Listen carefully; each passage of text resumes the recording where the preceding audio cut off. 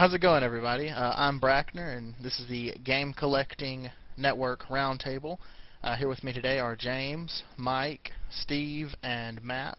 We've got a lot to talk about. I think we're going to start with a little bit about console modding. I guess I'll hand it over to Matt. James, one of you guys want to pick up from here? Yeah, I'll just say that we had some news recently about an enhancement, I guess, to an old console, a lot of people's favorite, Dreamcast.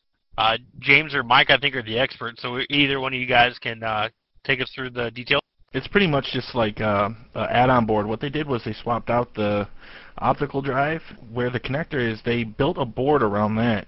It's a high-speed port, I guess, and they're able to emulate the GD-ROM drive, and it boots up like an ISO loader, kind of like the Wii key or the 3 key, those little devices that they call jukeboxes. And what makes it pretty cool is, like, you can flash your BIOS on your Dreamcast to actually run, I believe it's called Dream Shell, and what it does is it opens up like a little operating system, and you can actually load ISO files, CDI images. I believe that they can just plug a USB thumb drive in there or some SD cards, and it's full speed, no lag. Sometimes it even runs better than the actual disc. And that's my problem with it. Oh, sorry, go ahead. No, I'm sorry. I just want to go ahead and say, I mean, this is a hard mod to the Dreamcast, but I mean, it sounds about as relevant, I guess, as some of the mods that people do to the Ataris and things like that. I mean, there's so many more consoles that can do this better, aren't there? Well, I mean, obviously, yeah. You can emulate Dreamcast on a PC. They've got HD remakes of certain games like Crazy Taxi and stuff like that, but a lot of people, they're purists, so they'll try to keep the games playing on their systems for as long as possible, even though the drives are actually garbage. GD-ROM drives are total shit. So people are emulating them now, and they're allowing homebrew and stuff straight from the GD bus or whatever they want to call it, and like, they're just loading up thumb drives full of ROM, ISO images and playing them that way. Obviously, they tell you, hey, back up your disk, whatever, but realistically, let's be real about this. People are probably just going to download them from a BitTorrent website and fill up a bunch of 2 terabyte thumb drives or whatever. Or, I mean, they even have an IDE board that you can plug in and solder a few lines and actually run an IDE hard drive through the back of your Dreamcast now. It's ridiculous that they're doing all this stuff on such an old console. It's essentially going to be the, correct me if I'm wrong, but basically like a flash cart for the Dreamcast. Is that the kind of functionality we're talking about? Have you ever seen the WOD for the Nintendo Wii? I have. Right, it's the Wii optical drive emulator, and what it is it basically, it's like a jukebox. Like, you select the title through an external keypad, and then you click play, and then it'll make the console think that that disc is in the drive. So yeah, realistically, it's same concept as having a flash card for like a Nintendo DS or something. The reason why I wanted to mention that is because you talked about it running faster than discs, and I run a soft-modded Wii, and very similar. I mean, you get less load times and less lag in certain parts of games because it doesn't have to read everything right off the disc. It has it in hard data, and so it's not surprising that the Dreamcast has the same effect. Right, that's like, I was real big into Xbox modding back in the day, and the 360, you can actually modify the 360 either by JTAG or what they call the RGA check, which they actually force the processor to reset a few times, and it tricks it to load unsigned code into a custom firmware or whatever. But loading games from USB, you're loading 4 to 8 gigabyte images on newer consoles, and I mean, USB does what? 6 megabit per second. I don't know how fast a USB bus is. Faster than disk loading, which is the point, right? Right. Yeah. I don't want to get technical. I've been drinking tonight, so I can't really answer too many technical questions because my brain's kind of bleh.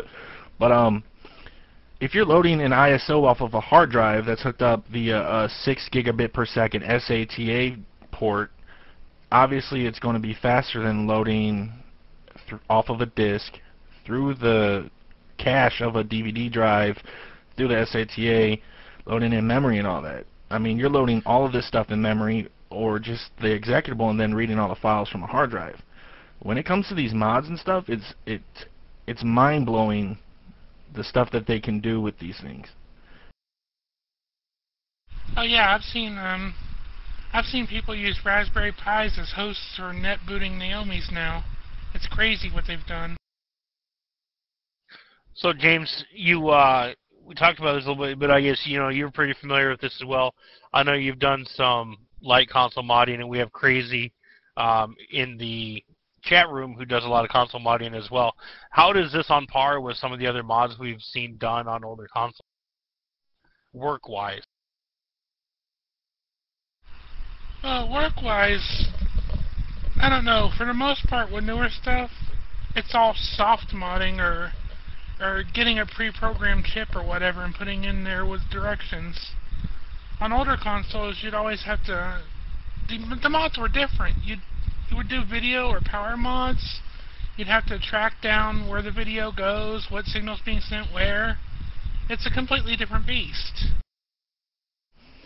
Yeah, when it comes to like more modern consoles like the PlayStation or the Dreamcast or the GameCube, like the PlayStation has chips. Obviously, that chip has a little bit of code on it to alter the boot of any disc or whatever. And then with newer consoles, like after 1995, I'm going to say, it's all chips with BIOSes or even hardware add-on boards. With the current PlayStation 3 mods, they're actually using downgraders that they have to keep in the system to load previous firmware in order to run homebrew on that system. With the original Xbox, they had mod chips which were like 6 wires. You plugged it in after you flash a BIOS to it, and then you can load whatever you wanted off the hard drive. Now with the Dreamcast, they're actually completely replacing the GD-ROM drive and emulating that. But there is a problem with all these modern mods anyways. You lose the collectability of your games. Suddenly you're just downloading ISOs instead of buying new games and stuff. I mean, realistically, here's how I see it.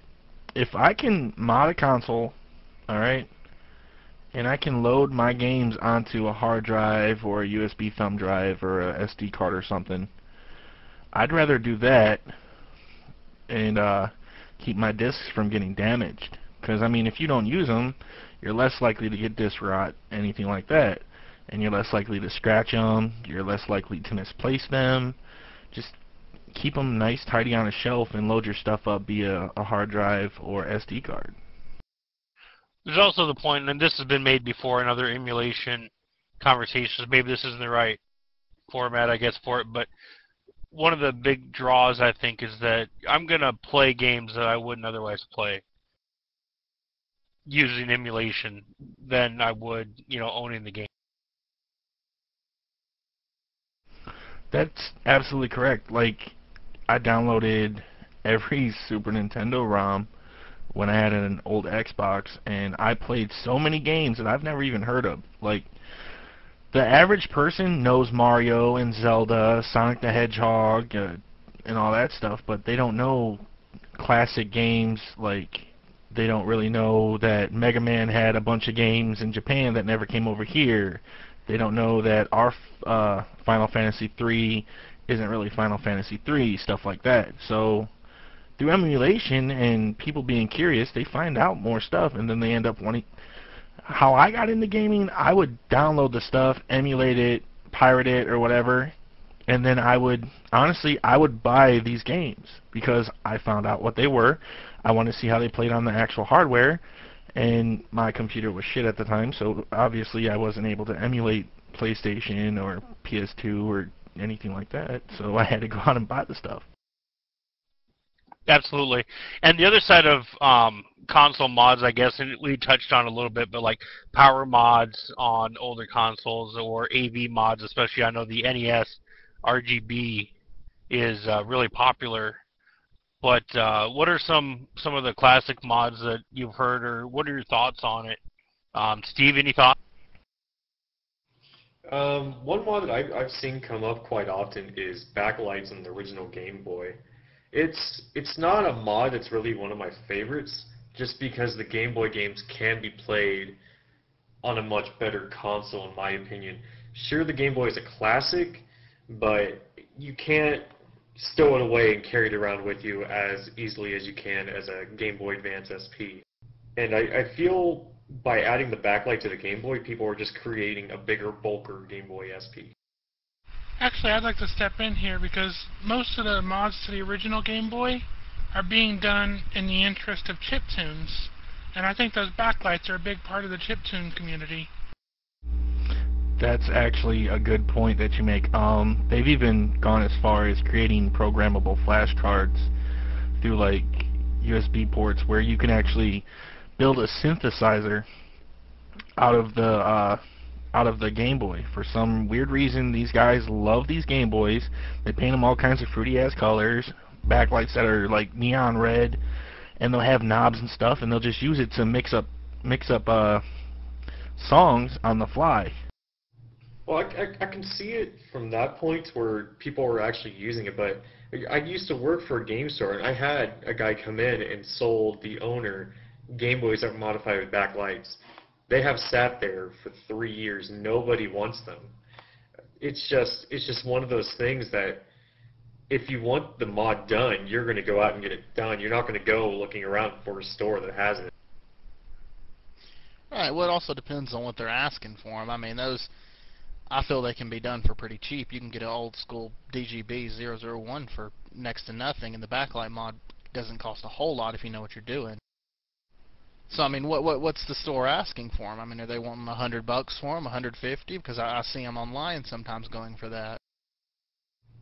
Personally, I don't even remember what we were asking for them because nobody ever asked us a price on them. So I never even found out. And the store I worked at was one of those stores that just didn't have price tags. So Right, but Well, if they've been modded for backlights and chiptunes, somebody's probably gone into them and bypassed the headphone amplifier for the quote-unquote pro sound. Then you can't use headphones on them anymore. That's true too. Once you mod the audio, the speaker, usually you can't set them up for headphones anymore. I like them. I think they look really cool. I think they're an easy project for most people. I don't think they're a good thing to do to try to resell to make money off of them, because as Steve said, they are going to just sit there. Because most people who want that type thing can go out and do it themselves. right, because realistically, you're buying a $10 screen and just unscrewing it and adhering it to the back of a regular LCD screen. There's a little bit more than that to it. There's a little soldering involved also, but yes, I mean it really boils down to that's all it is. But I mean, like you said, the old Game Boys, they don't cost anything. I mean, if somebody wants to paint it and backlight it for show, I mean, why not? Who didn't own a Game Boy as a kid? Who's not going to appreciate that? Just from a collector's standpoint. Right, right. I agree with that completely, and your comment about not building them to resell. If you want to offer it as a service, and I think Crazy does a little bit of that with NES stuff, but offering the modding to the people who want it, because if you do want it, you're going to find a way to get it done, either do it yourself or find somebody to do it. But to build it up to sell the actual items, I think it's perfectly understandable, Steve, that those things sat for so long, because the secondary market on one that's already done is probably really low. Right. It's a pain in the ass once stuff's modded. People think, oh well, I can put these together and I can sell them on eBay or whatever. No, it is a pain in the ass to sell modified hardware. I mean, back in the day, what was it, 2006, 2005, 2006, selling like fully modded Xbox consoles. After they started doing soft mods, mod chip sales went down. The only people that were actually buying them were quote-unquote chip installers, but these guys would install these chips in their Xboxes and their inventory would just fucking sit there for months on end, and they ended up selling them at a loss in order to get rid of their stock. Well, I think the big thing with handhelds is mostly aesthetic mods. I mean, that's what people want to see, but it's something you really need to do, probably more on a commission-based, or if you're going to do it, just do it for yourself. Right, like people aren't going to buy a handheld that somebody already customized. Like, if I were to get a handheld customized, it would be something with my personal touch to it, and I would find somebody with a steady hand, and they would actually be able to do it for me. I'm not going to buy a pre-modded DS that's painted for somebody else. And I mean, it goes for the same with like controller mods. I mean, tons of people buy these custom controllers with like bullet buttons and stuff like that.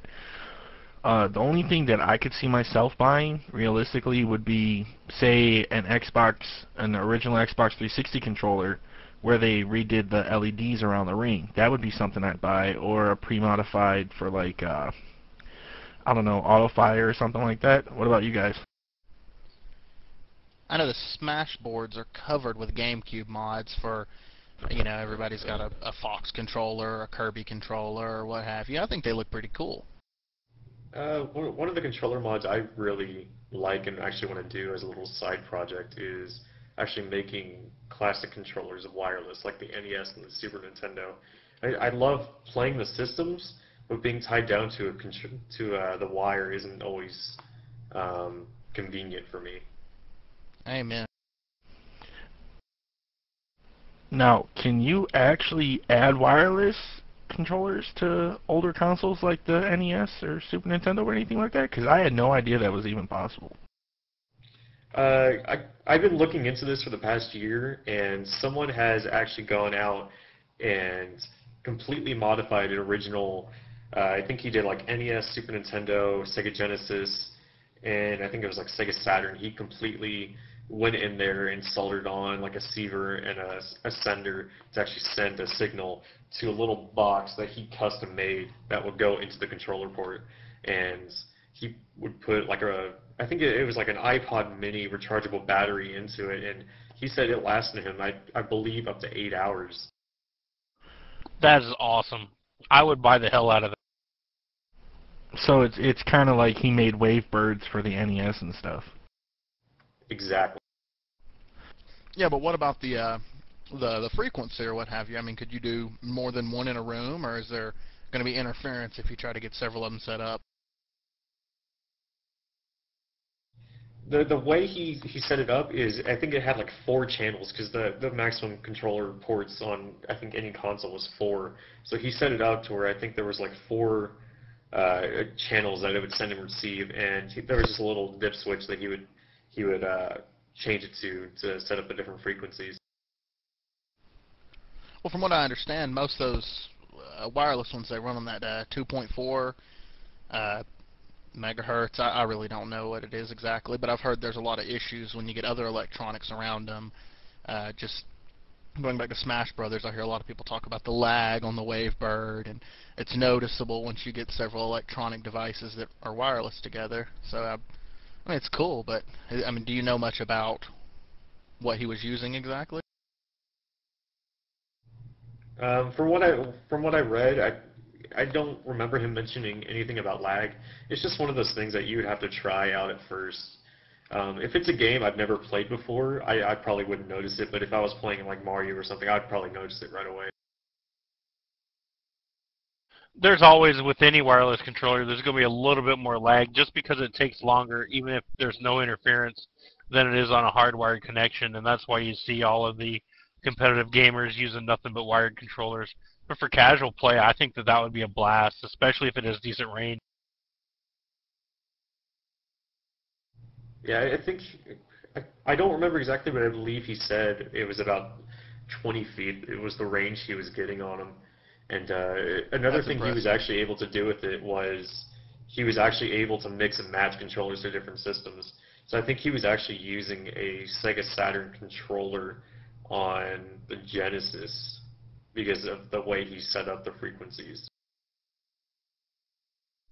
Well, I suppose if you get the button mapping right, then you'll be good to go, as long as the receiver can translate it right. Yeah, I think that falls into more along the lines of a FPGA board, where it's reading the input of the controller, and it's reading those different controllers, and then it's just outputting it into the same format for all of them. That way, like, the receiver and the fuck. That way, like, the receiver is just reading one signal. It's not programmed for every different signal. So, like, if you press A on any of those controllers, it's telling the receiver, hey, A was pressed, make that fucker jump, and that's it. Well, there's something else I've seen in controller mods that we haven't touched on here. I've seen mods where people have taken the silicone plungers out of their gamepads and put little tack switches in behind them. And supposedly it increases performance, it increases response time or whatever. But I've never seen a difference myself. I've tried it. I've never seen a difference. I don't guess I understand what you're talking about exactly. You care to elaborate? It sounds like he's talking about modifying a controller to have mechanical switches. Oh, my mind just went away from me.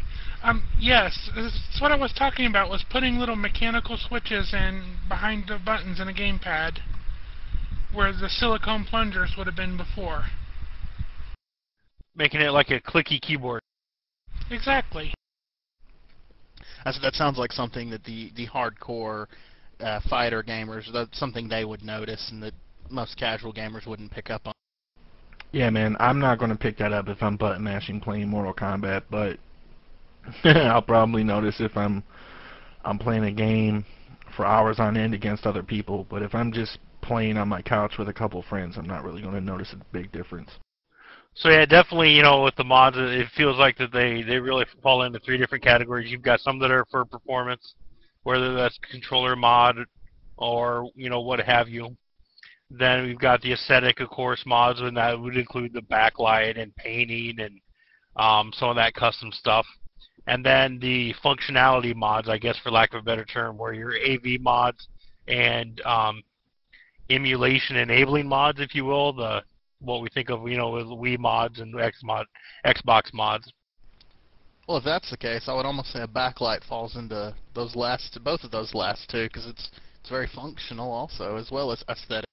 Yeah, as much as I dislike the ones on the original Game Boy, there's a mod for the Game Boy Advance, the original Game Boy Advance, that I think backlights it or front lights it or something, and it actually looks pretty damn good.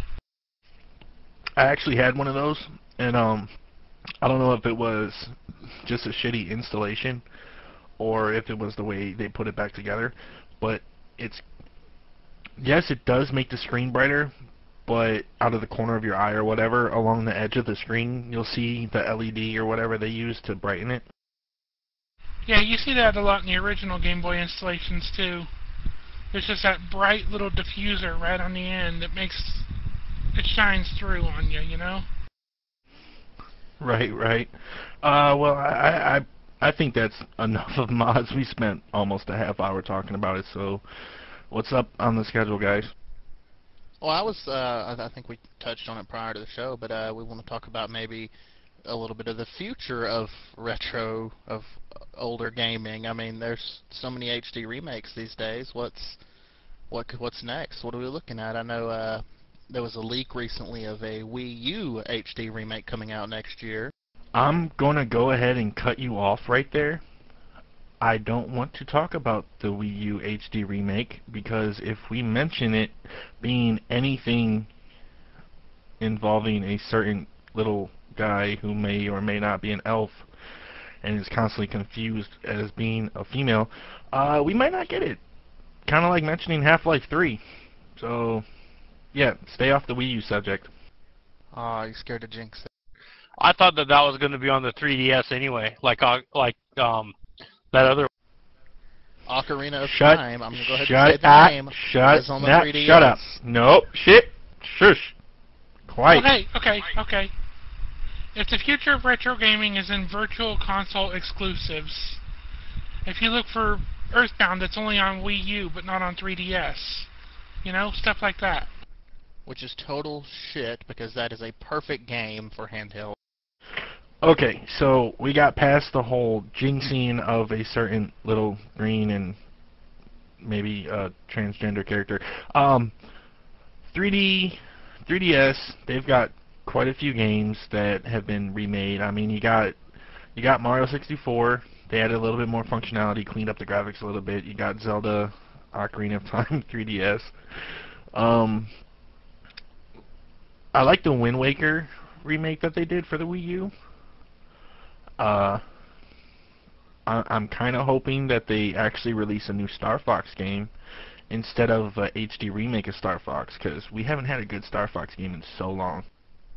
I thought it was confirmed that there was going to be a new Star Fox game for the Wii U. That was just a tech demo. It was not confirmed whether or not we're actually getting a game.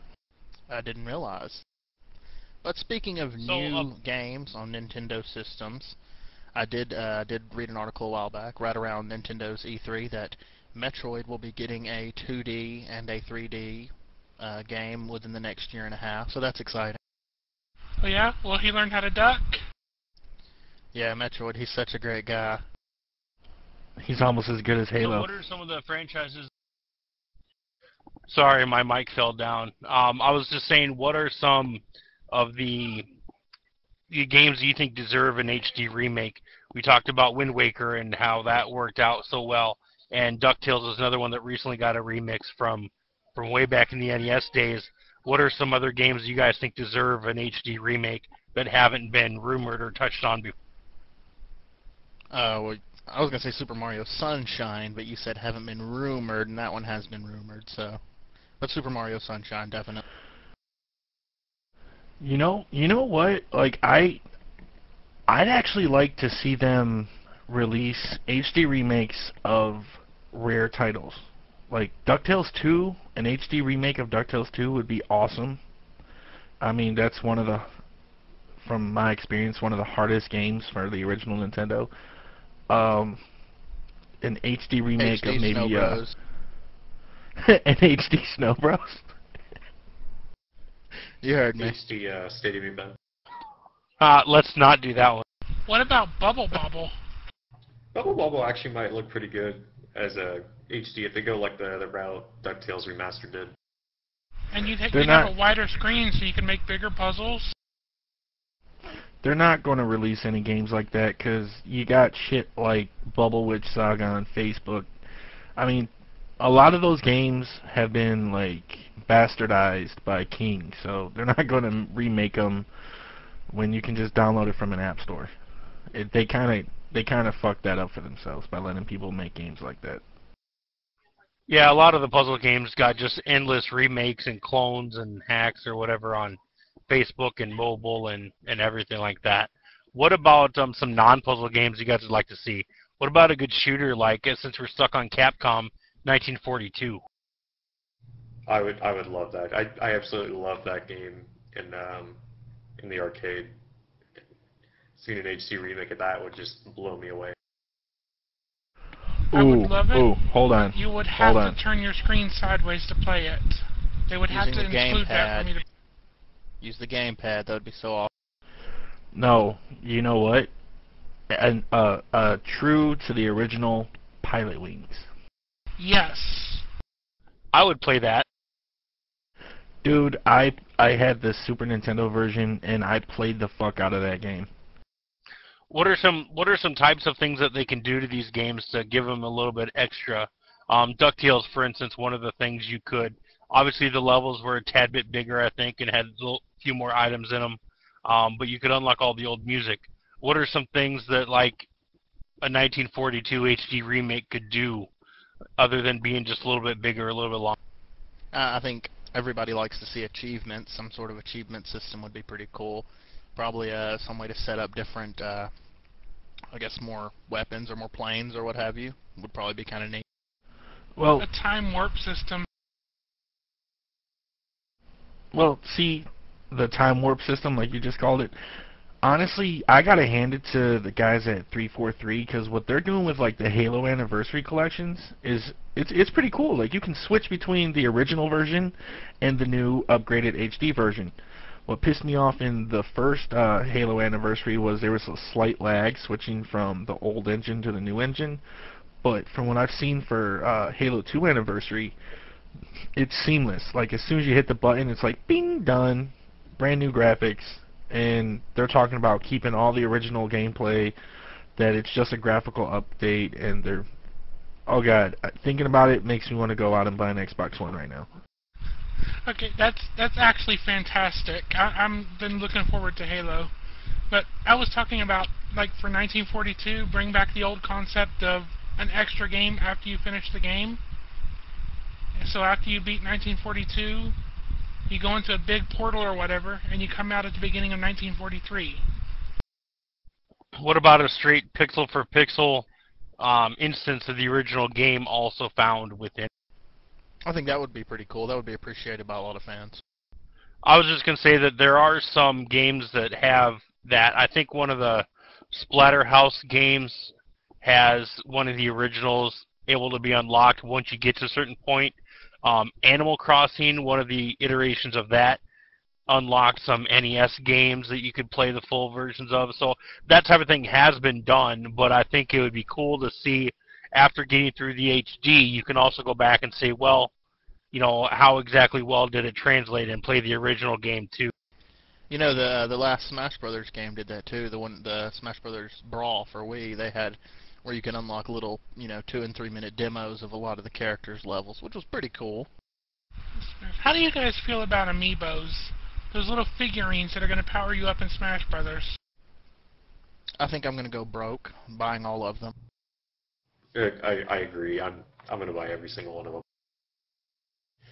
I wish that they had more characters. Skylanders thing. From what I understand, they're going to have pretty much everybody eventually. Well, if that's the case, that's going to be awesome because I know that there's only a few on launch, but if they eventually release all the Smash Brothers characters in the amiibo, yeah, I will go broke. And they've already showed 2 different Mario amiibos also, which is awesome, I think. And this is where I step in and have to play devil's advocate. Honestly, I think all of you are fucking stupid. It's going to be a waste of money. Oh god, yes, there's absolutely going to be exclusives with stats so high that normal people can't get them. And they're going to be game breakers. That's not how it's going to work. No. That's not how they're it's going to work. doing it with... Dude, really? They're doing it with the Disney shit. They're doing it with that shit Rappo worked on, Skylanders. Like, it's just going to be... They're not mandatory for gameplay, though. They're not mandatory. They are a additional thing that if you want to get, you can get. If you don't want to get, you don't have to get. Think of them like this. They're pretty much a memory card that if you want to go to your friend's house and you want to use your stats that you got on Mario Kart, like I think they're probably going to end up putting like you can put your time trials on it. It's just like something you can take to your friend's house without having to lug your Wii U over to him. See, I don't like that, man. It's like a gimmicky fucking... It's like it's gimmicky, all right. Realistically, how often do you use the 3D functionality on your 3DS? Just answer that question. I keep mine on the minimum 3D all the time, always. There's no fucking way I can play a game in 3D. It's a gimmick. It's fucking garbage. I'm sorry. I love Nintendo. They have a special place in my heart, but they're too fucking gimmicky, and these amiibo things are absolutely retarded. You're not required to have them to play any game. Right, you'll probably but be required to have them to keep up with other players. No, that's not how they're going to do it. That's not how they're going to do it. It doesn't enhance it. From what I understand, to touch on that, everything that it does to enhance, because I think it will increase stats in Smash Brothers, but it's not going to be online or competitive play. It's just for the friendly version or the friendly games that you have with your friends. Some of that, maybe battle rec. Just local play. Okay, in that note, let me explain to you something. Those those devices, they're NFC or whatever, they're so insecure that people will find a way to alter those things. With my son, he's 7 years old, alright? His Skylanders are all maxed out. You know why? Because I downloaded them on my computer using his USB portal, updated all of his characters, and nobody can fuck with his Skylanders. That boy goes crazy. I mean, he can't play the game, he doesn't know what the fuck he's doing, but he's having fun while he's doing it because his guys are badasses. They don't work online. Right, but it's local play. You're on a couch with your buddies, and you're being a dick by holding your amiibo in your pocket, and your friends are looking at you like, what the fuck, dude? Anyway, aside from amiibos, what other HD remakes do you guys want to see? Beyond Good and Evil. I'd like an authentic remake of Theme Park. I'm talking Bullfrog Theme Park. None of this bullshit that they try to throw down our throats on like an app store or anything like that. I want a authentic theme park experience, or even Theme Hospital. Theme Hospital was fun. You know, my choice is going to be something probably a lot of people have never heard of before, but I would love to have a modern Jill of the Jungle. That game blew my mind as a little boy, and it probably would blow my mind as an adult if I would sit and play it.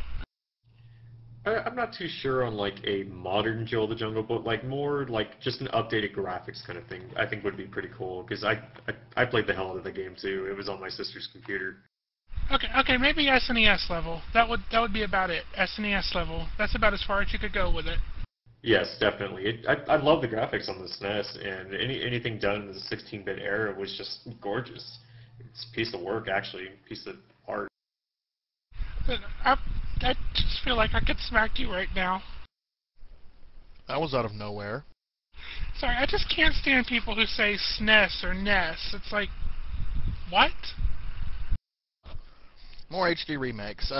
With Nintendo recently acquiring the rights to use Mega Man from Capcom in their new Smash Brothers, how about we see some more Mega Man games? I mean, is that even possible? I know they have the Mighty Number 9 coming out by the original creator of Mega Man, but I mean, come on, can't we see something like a new Mega Man or Mega Man X, please? Well, honestly, man, I have to say that like I told you guys, I wasn't a big Nintendo fan, but Mega Man was one of those games that I could pick up and I could have hours of fun playing, even though it was hard as shit. But the way Capcom is treating the Mega Man franchises right now, it's like, why the hell would they just ignore an entire IP? Nintendo treats that IP better than Capcom does. Is it possible Nintendo could buy the IP from them? I mean, is that a thing? Actually, yeah. You can buy an IP from another company. I mean, look at Microsoft taking over Rare. They bought the studio, and right. Like they own the IP for Conker. That was a Nintendo IP. They own the IP for Killer Instinct. I mean, they're not doing great with them, but they own them. They don't own Donkey Kong, but I think they actually own the family members. Yeah, they own the family members that were created by Rare for Nintendo. They own those characters, but not Donkey Kong himself. Yeah, really? They just don't own Donkey Kong and Diddy Kong. Are you serious? I think Nintendo still owns the Kremlings and King K. Rool, because the Kremlings are supposedly in the new Smash run in the new Smash Brothers game, from what I understand. Well, this means okay. No HD remake of Donkey Kong 64. Actually, that doesn't, because Nintendo and Microsoft are actually have partnered with franchises and stuff before. Nintendo and Microsoft are a good competitive relationship. They're not going to intentionally like completely fuck each other over. I can see Microsoft being like, "Hey, we own this, but it's technically your IP, so here you can use it as long as there's a notice for Microsoft Game Studios or some shit in the game." I mean, look at I don't know if any of you guys have played it, but Banjo-Kazooie on Xbox Live Arcade, they remade the game, okay, But the only thing Nintendo that they cut out was the floating N on the intro screen. There's still an N64 sitting on Banjo's dresser. Oh, that brings up some interesting ideas, though, like cameos from other IPs and games where they're not owned. Mario and Sonic were in a background tile in Turrican. To be honest, Sega is Nintendo's official third party now. Like, Sega's not really its own shit. Sega is Nintendo's official bitch. I love it. I think as a kid, I wanted that all my life. Was there really any other way for it to end? Yeah, Nintendo games running on Sega systems. Shut the fuck up. All right, well that should probably wrap it up for HD remakes. But on a related topic, as we get into the next gen of gaming, a lot of titles are coming out where they're digital only or download only, rather than just being updates to physical games. So what are some of the games that you think are AAA titles or should be highly recognized that are digital only? Steve, any thoughts on that? Capcom, within the past year, has said that they're going to start releasing AAA titles via digital release only, and one of the most notable ones that I remember them saying was the new Ace Attorney series, or the new Ace Attorney game, which was Dual Destinies. In the Americas, it was only released on digital version, and I absolutely love the series, and in order to have a physical copy of the game, I had to go and order a copy from Japan just to have with me. So I think it's bullshit that I have to have a physical copy and a digital copy, knowing the physical copy I can never play because I don't know Japanese, and I have to actually go to that digital release of it. As a collector, can I just say I'm not a big fan of digital releases. I mean, I love to have a physical item. I love to be able to shelf it and look at it on the shelf, and I hate games that are digital release only almost. I mean, it's convenient and it's great. There's a lot of good ones out there. Look at Shovel Knight that was a Kickstarter recently. It's doing amazing, and I mean, I haven't played it yet, but I've watched a lot of videos on it, and it looks like a great game, but I don't want to download it. I want a damn physical copy. What about like Super Meat Boy? Would that be considered a AAA title? It was an indie game, but it sold so well, I would actually categorize it as a AAA title now. So its success as a digital title drove it to become a physical release, which is, I think, an excellent point, and a really good transition, because also the indie game market, it makes distribution so easy and so cheap for some of these some of these developers to get games out. Back in the day when it was all physical, there probably wouldn't have been enough support for a game like Super Meat Boy to even come out and play anywhere other than shareware on the internet or something. Not only that, Matt, but look at how much shovelware gets pushed out and still gets pushed out. This should probably be something that's only tried as a digital download before we have to see it on a shelf. I don't know, man. I would totally buy a retail copy of Goat Simulator. That game is too fun for such a goofy-ass sandbox game. Like, it's understandable for indie companies to release it as digital only. There's less risk involved, but I'm more of talking by established companies like Capcom and Nintendo going out of their way to only release a digital copy of their game. Same with the NES Remix 1 and 2. I believe Japan got a physical copy, but we have not over here. The U.S. will get a physical copy of that, but you're absolutely right. And there was a lot of complaining about that at the time, too. It seemed like a great game to get a physical copy, but didn't get one. Also, go back to Capcom, Mega Man 9 and 10. Wish there was a physical copy of those. I would, in general, be in support, I guess, of the bigger studios doing some digital download. I'm not a big fan of the DLC. I guess if it was one way or the other, I would rather see the games be full download rather than adding downloadable content to physical games. But you're absolutely right. The collector, all things being equal, would rather have physical copies of the game. But if there's got to be DLC, I'd rather the whole game be download than just that part, like microtransactions, Like that brings me to like this. I understand like Bethesda gets a lot of flack for stupid shit like horse armor as DLC. I mean that's fucking dumb, but I gotta hand it to those guys. Most DLC is what back in the day we would call it like expansion packs, obviously, where it adds multiple hours of gameplay. And nowadays you do not see that in retail very much.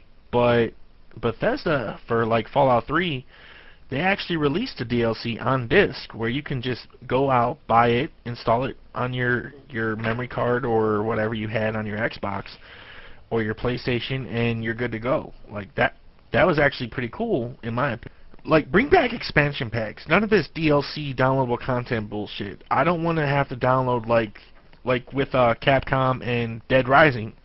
You had to buy a bunch of stupid fucking keys to unlock certain costumes. That shit's stupid. Bring back getting a certain score and unlocking certain stuff. You know what I'm saying? Like, I would love to play a game. Like, I mean, Mario Kart 8 does it. You play for a certain amount of time, you collect those coins, you unlock new racers. You play a certain cup, you unlock new levels. Like, that stuff, that's how it should be. And they should roll all the other shit into an expansion pack, not individual DLC. What we run into and what I see a lot of complaints about is that the DLCs are being used as bug fixes after the fact, and so they're rushing these games before they're even ready to be released. You hear a lot of people complaining, you know, day one of a game release, you got to download a patch in order for it to run right. So I think that's generally my opinion on DLC and patching, things like that. You know, don't be sloppy when you're making the game. Right, but realistically, that's a gift and a curse. I mean, day one patches are annoying, of course, but then again, it's not just with modern consoles. It's just more apparent with modern consoles. I mean, look at Rage Wars Turok for the N64. I mean, there's thousands of copies of a game that are unplayable after a certain point in the game. And realistically, those tiny little bugs where you got to download a 1 megabyte patch or something, it's going to happen. I mean, they miss certain things, the game goes gold, it's playable, and then while they're waiting to actually release it after they started burning all these discs for retail, some dude's like, oh yeah, I forgot to send this paperwork in. Yeah, Fallout New Vegas, Doc's head starts to flip upside fucking down. Okay, release a day one patch. Let's fix it. Can I just say, I'm sorry, thinking about all the day one patches and the bug fixes later. Could you imagine if back in the NES days, back in our childhood, if they had bug fixes for NES games? I mean, like you could like mail it in and they send it back fixed. How hilarious that would be. They did for a few of them. What? Okay, maybe not NES, but they did update. You know, they did release later games with updates in them, newer versions. But like, well, that's what was it? Turok on the Nintendo 64. Was it Turok Rage Wars? You had to mail in for a. Have you been here? Yeah, he just talked about. Welcome. But there are a few games besides Rage Wars that had that happen, but as a much more subtle way. Banjo-Kazooie is one that I actually think of when I think of this. In the original version of Banjo-Kazooie, there are multiple glitches, like the jiggy that you get on top of the anthill, pretty much at the beginning of the game by hitting the grunty switch. You can actually reach that in the original version, the first release of the game, by jumping off the mountain and jumping back onto it. You can actually climb that, and in the later versions of the game, they actually patch that. That's why when you look at cartridges, on there it always says like version 1.1, 1.3b. Right, yeah. And what a lot of people don't know, well, alright, I'm not going to say what a lot of people don't know, but I'm going to go with it. GoldenEye was so popular, a lot of copies, original copies, were sent through. But apparently, in later copies, you can shoot Oddjob when that fucker's crouching. That's only in newer copies, or original copies of the game. Apparently that was an actual bug. Like, he should have been able to get shot. And every douchebag who chooses Odd Job when playing GoldenEye was you just want to reach over and smack the little sucker. Right, but apparently that was a bug. That was something that could have been patched with a day one patch. So somebody explain the odd job bug. Oddjob's the best player, or the best character, just because he's that way he crouches. It's glitched, I guess. Okay, it goes like this. Like, Oddjob is the bane of every N64 gamer's existence. Not only did they give him a short character model, but the hitboxes, I guess you would call it, on Oddjob when he crouches are almost non-existent. Like, Oddjob is not allowed to be played in my house. If you fucking select Oddjob, I will shank you in your throat. It's that rage-inducing. Fair I used enough. to say that about playing Bo Jackson in Tecmo Super Bowl. It was so broken that you could always win with him no matter what. Yeah, Bo Jackson's overrated. QB Eagles is where it's at. That's kind of like I used to play Madden a few years back. Madden 06, onside kicks were insane. There is no way people can miss an onside kick. Like, you collect an onside kick and the AI was so fucking dumb you could run for a touchdown every time. Like, we had to ban onside kicks in my house. So I think that probably wraps up downloadable only games and the DLC topic. What did anybody have any good finds this week? Well, actually, I found something pretty cool at half-price books. Final Crisis, paper-bound, complete collection. I got it for like $4. I like comic books, Batman, Superman, all that shit. I also found a retail copy of the original Fallout, so that's exciting. I mean, I've already got it on Steam, but to actually have it sitting on a shelf, that's nice. And that was like $6. And I picked up Homefront. I know a lot of people bitch about it because it was so hyped up, but I've seen videos and it looks like it's something I'd enjoy. I picked that up for $3. So, I mean, just a couple PC games. And I picked up Super Mario Galaxy Collector's Edition Player's Guide, hardbound book with a big old shiny star on it. That's beautiful. That book is so beautiful. I love it. The first one and the second one are gorgeous. Yeah, I thought that was pretty cool. I got it for like $4. It's black with a shiny silver star on the cover. Yeah, Galaxy 2 is white with a shiny silver star on it. That is some sexy, sexy marketing. Not exactly any steals or anything this week. I've got a couple games coming in, as I'm sure you know, Matt.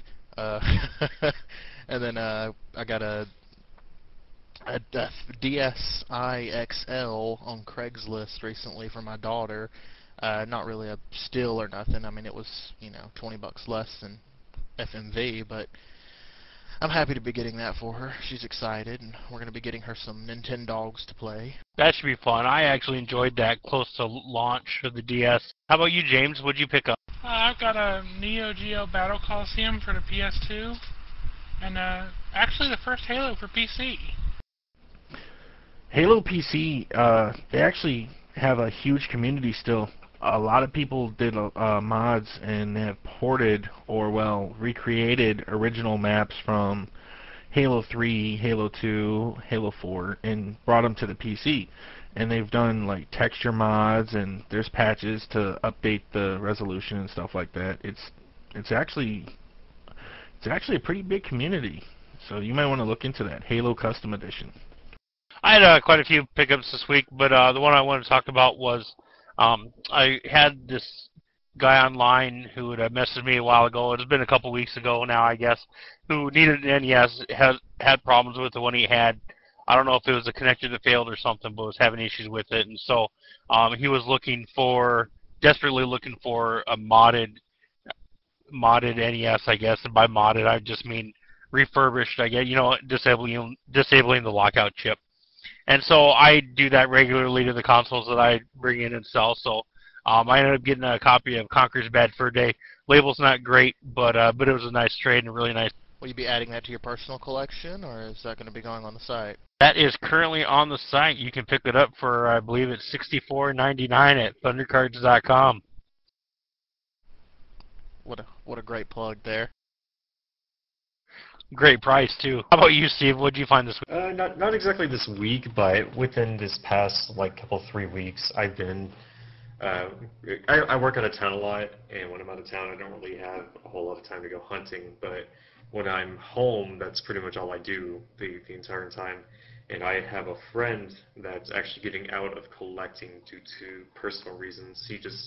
He needs the money more than he needs the games, and I've pretty much been exclusively buying up his collection. The last lot I bought from him, I think it was about a good 10 original NES games, Conker's Bad Fur Day, and I believe I picked up, I think it was his Zelda DSi as well. Anybody have any closing thoughts or anything that they wanted to say that we haven't touched on yet? Yeah, if it's okay with you, Matt, I'd like to just go ahead and give a little teaser about our next episode. I would like to discuss the effect that the re-releases and the upcoming digital downloads and the eShop and everything, what kind of effect they have on the older original games, what they do with the price, whether they make the demand greater or they bring the original's value way down. I think we should discuss that next time. Yeah, I was actually a subscriber to Loot Crate for a while. I recently canceled because obviously we got the twins on the way, so we had to cut back some stuff. But I really think that would be a good topic for us to discuss next week. Just a lot of these subscriber boxes that are coming out geared toward gamers and geeks, because there's quite a bit out here. Sounds like a plan. We'll add that to the docket. One thing I wanted to make sure we touch on next week, and we talked about a little bit before we started tonight, but didn't quite get to it, is if there were any franchises that you felt at some point should have gotten a game and didn't, or even we can expand that and talk about any games that were single releases and really deserved a sequel that never got one. So that's something I'd like to talk about next week. All very good topics, and we'll get to those next week. I'd like to thank the Play On podcast for just, like giving us some ideas and kind of being an inspiration for us, although they're quite professional and we're assholes. But you can find them at planetarbitrary.com or on Twitter at PlayOnPodcast. I'd also like to thank Matt down there with Thunder Cards and Games, part of the Game Collecting Network. He actually has a deal going on right now. I believe it's 10% off for GameCollecting.net members. I'd also like to thank retrogameswap and House the Mouse for putting our chat in the sidebar. And I really just like to thank you guys for listening and listening to this bullshit for the last hour or so. If anybody wants to join, by all means, drop us a line on GameCollecting.net's forums. Hopefully next week our buddy SK7 will be back from Brazil, and we'll talk more about the video game database he's working on at vgdb.io. And that wraps it up for this evening, guys. Thank you. And I'd like to mention our buddy Jacob Diaz from DJJD. You can find him on SoundCloud, DJJD Studios. He does our audio bumps. We take a couple clips that he makes, and he's got some badass video game remixes. He's also very good at doing the stuff himself, like our intro track. He did that on his own. He doesn't just do video game remixes, so check him out if you need any audio done. That's soundcloud.com/DJJDstudios. And I think that just wraps us up for this week, guys.